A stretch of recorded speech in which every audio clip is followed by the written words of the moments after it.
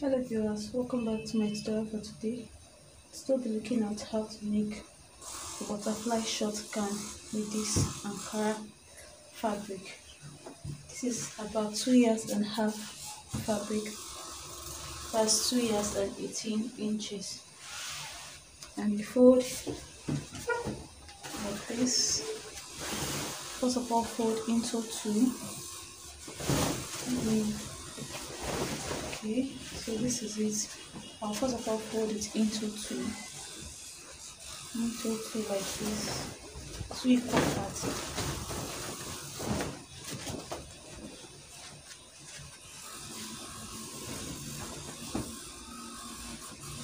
Into two like this, then you fold again, making it into four.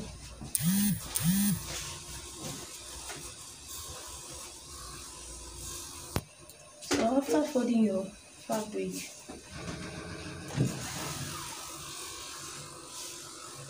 you take your shoulder measurement, which is 16 inches divided by 2 will give me 8. I'm not cutting anything here, I'm just doing it for easy understanding. So this is my shoulder. From that shoulder now, I'll mark my breast point measurement, which is 12 inches. 12 inches breast point measurement.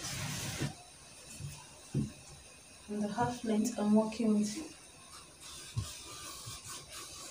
is 15 inches. That's shoulder to waistline. 15 inches. I'll also roll that out.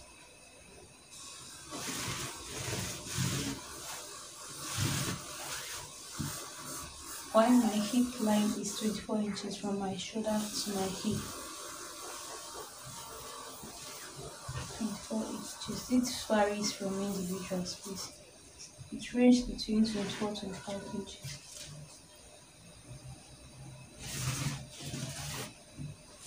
Okay, so you can see I'm having 3 lines: my breast point line, my half length, and my hip line. On each line, I will insert my measurement. Okay, on the bust line, I'll take the bust measurement, that's on the breast point line, which is 41 inches. Divide by 4, give me 10.25. 10.25. I'll be adding 1.5 inches extra for ease because it's not normally tight, it's really kind of free. So I'll add 1.5 inches extra.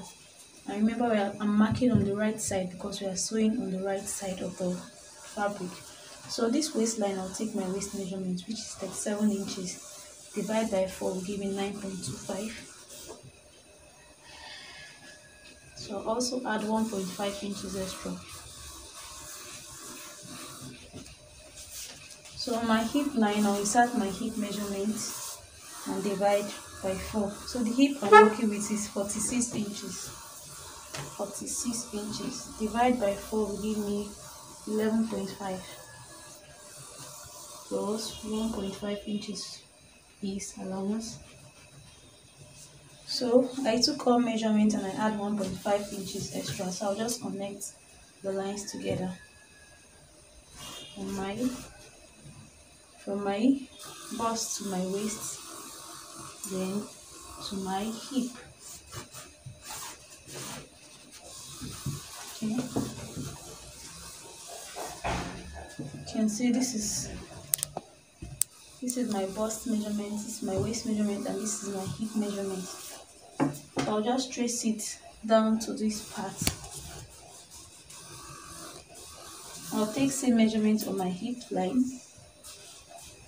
13 inches, and also take 13 inches here at the dress length, 13 inches. So I'll add 2 inches extra for ease, to enable easy movement. So I'll just connect the lines together.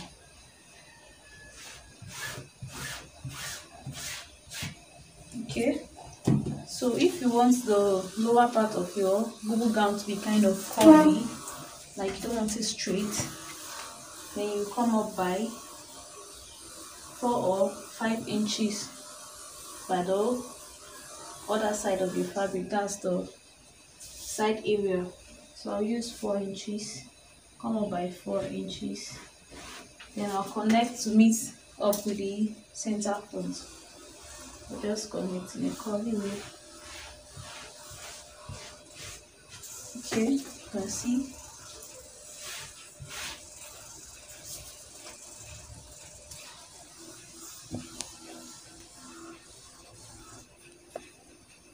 So you connect from this point, you come up by 4 inches and you connect in a curvy way like this. So I'll just trim this out to give it a little curve at the lower part of the dress. So I'll just trim this up now. Okay, so it's now kind of curvy. So I'll sew on this line, this chalk I've marked. I won't be sewing up to this point, because if I should sew up to this point, my clients might not be able to walk freely. So I'll go up by 7 inches. 7 inches. So I'll stitch here. I'll stop my sewing here. So I'll start sewing from this point. That's the breast point area. I'll just sew on the chalk area. I'll start sewing from here. Then for my neckline, I'll be marking 4 inches here. The width will be 4 inches. And I'll come down by 4.5 inches or 5 inches. Then I'll connect. I use 4.5 inches. So I'll just connect from this point to this point.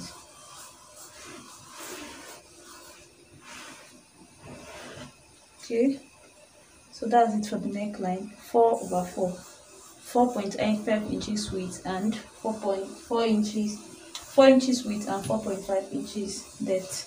So I'll cut the neckline. Mind you, the front and back neckline is same. Okay,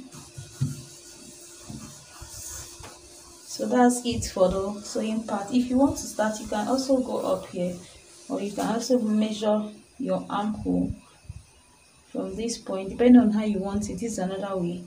So the armhole I'm working with is 18 inches divided by 2, give me 9 inches. So this is my 9 inches. So I can choose to start my sewing from that 9 inches. In case you don't have enough room for a bigger sleeve, you can start your sewing from this 9 inches so that your bra would not show. You start from that 9 inches downwards. While you can also preferably start from your breast point. You can start from your chest line, which is 9 inches. You sew straight down. So just measure your armhole, the distance from your armhole, then you start sewing from that point to the point you mark to stop sewing. So this is the chest line. This 9 inches will serve as the chest line.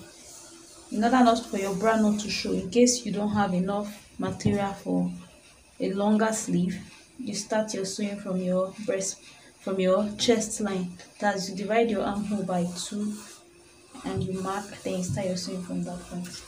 So that's all about the cutting. So I'll just fold this fabric the other way, ensuring the side is equal. Then I'll hit it so my chalk will show on the other side.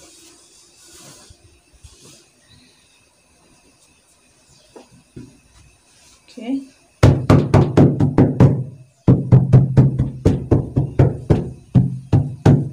Just doing this so my chalk line will show on the other side. Then I'll trace it out. Okay, this is my chalk line.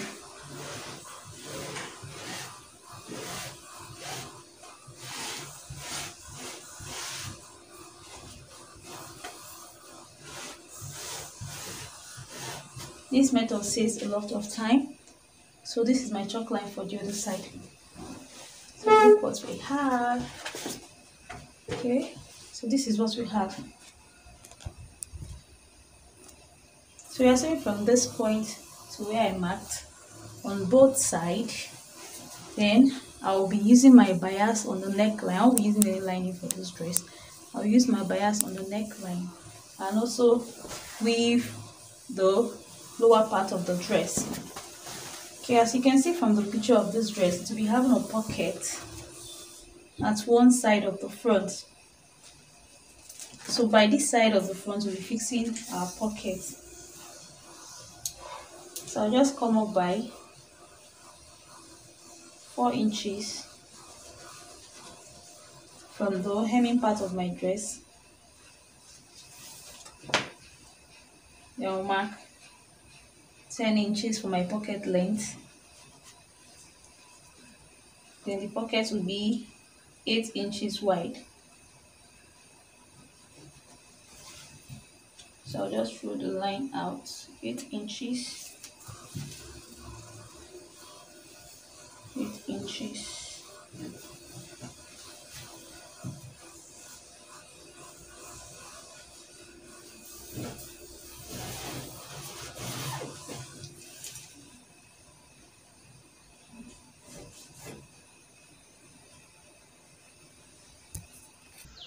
Okay, for this pocket, this is what I'll be using.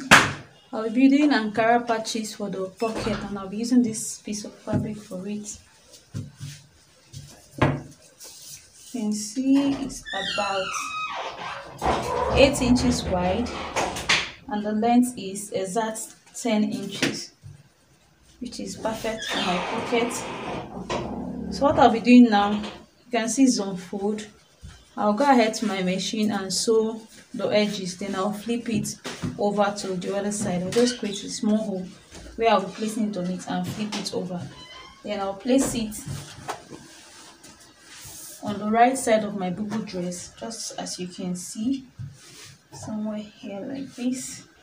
So this is how it will look like. 4 inches away from my gown length, 2.5 inches away from my line, my sewing line, that's the dress shape. Then it's exactly 8 inches width and 10 inches length. So I'll just place this on it like this. After I must have sewn the edges, then match on each round. I won't be matching this side because it's a pocket. So that's all for the bubu gown. You bias the neckline, like I've said. You bias the neckline, then you weave the edges, then you sew on your marked chalk. You sew from your chest line measurement to wherever you want your sewing to stop. But for easier movement, I would advise you come up a little from the hemming line. So I'll just show you guys the finishing part of this video. Okay, instead of bias, I chose to use the fabric I used for my pocket for my bias. So I'll be using this 1 inch. It's 1 inch wide. It's just 1 inch wide, and I measured the neckline round. What I used to cut a straight piece, which I'll be using to turn the neckline. I'll turn it from backward to outward, that's from the inner part. I'll start sewing this from one side of the inner part, that's this shoulder area. Then I'll end it up at the front side. I'll turn it over to the right side. So that's what I'll do. And for the edges, like these edges you're seeing here, the side area, I'll be weaving it around. And if you don't want to weave yours, you can as well fold your edges. You just fold it twice like this and sew round. You just sew from this point round to the other side of the butterfly gown. So that's all about it. Okay, this is the end of my video, and this is my butterfly gown. This is the neckline. You can see how the design came out. It can be yours like this. This is the pocket. Just one side of my butterfly bubu gown, and this is how it's looking. Thank you so much for watching. Please ensure you like, share and subscribe, and don't forget to turn on your notification bell to be the first to get notified when I upload a new video. Okay, bye. See you in my next video. Have a nice day. Take care.